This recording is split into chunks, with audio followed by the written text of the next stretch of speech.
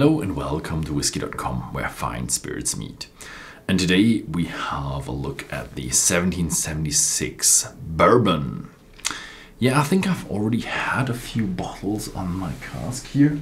And I think I've had the 1776 Rye, which is one of the toughest, roughest, spiciest ryes there are on the market. I think I have it somewhere down there in the back, but I can't remember where. And this here is now the Bourbon, so it must contain at least 51% corn. But according to the company, they have 38% rye, which is incredibly high. Usually a Bourbon doesn't contain more than, let's say, 10% rye. Usually they go for 5, 6, 7, 8, somewhere around there. But they go for 38, so it's probably not gonna be the typical Bourbon, and it's gonna be more of a rye style whiskey. And I've done a bit of research and I found out that the brand 1776 is the oldest brand on the market. And turns out the 1776 is not the declaration. It was not called 1776 because of the Declaration of Independence and America and all that kind of stuff, but it was founded in 1776, and it just happened to coincide with the Declaration of Independence. But nevertheless, they still know Declaration of Independence is the major theme in 1776, not the James E. Pepper brand registration. So they have Born with the Republic, and they have the divided snake that's cut into pieces with all these states of the, I think it were 13 colonies, weren't there? 1, 2, 3, 4, 5, 6, 7, 8. 8 colonies? I always thought there were 13. I don't know. I'm not American, so it's not the 100 proof version. I think there are still bottlings out there with 100 proof, 50% ABV.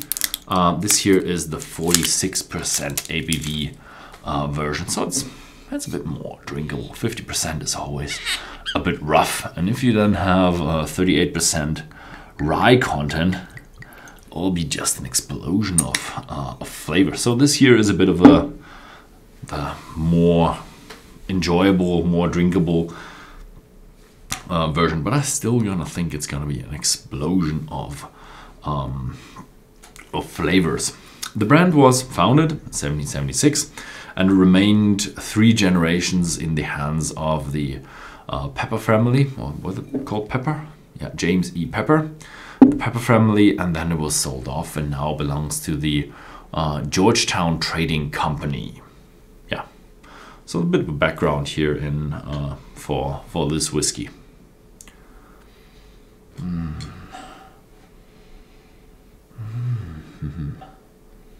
It smells like a bit of a normal Bourbon with a slight rye influence. So it's a bit more hefty, a bit more spicy. Smells a bit like a rye bread.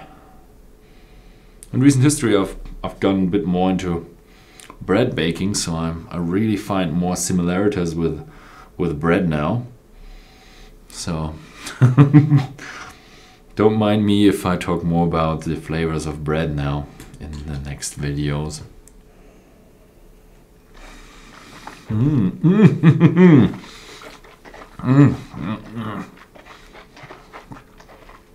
Yeah, I think pretty much everybody would consider this a rye whiskey in a blind tasting. Whereas the nose was still a bit Bourbon style with a rye influence, this here now has a hefty rye influence.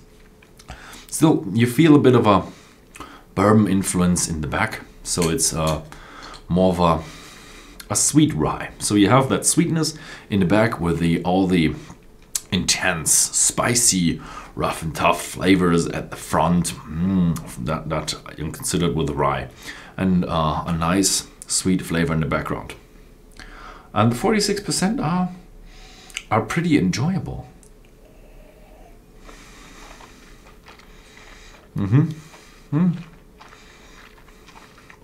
It's still pretty smooth when you just have it in your mouth.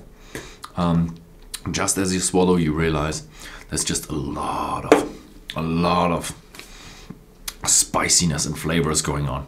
It's not so hard on the oakiness, so there's a little oakiness going on, but there's more cloves, pepper, dark chocolate, rye bread. That's the flavors that you're gonna find in the 1776 bourbon. So if the 1776 rye is a bit too hefty for you, maybe you go for the bourbon. Still a very rye influenced whiskey, but very drinkable, very, very enjoyable.